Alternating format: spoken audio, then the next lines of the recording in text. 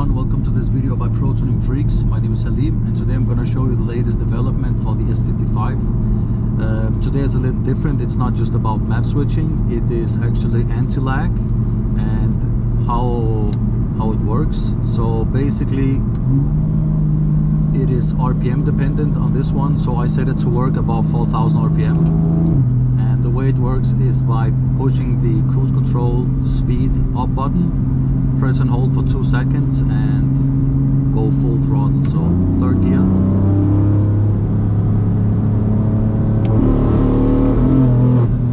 Okay, it's a little wet out there.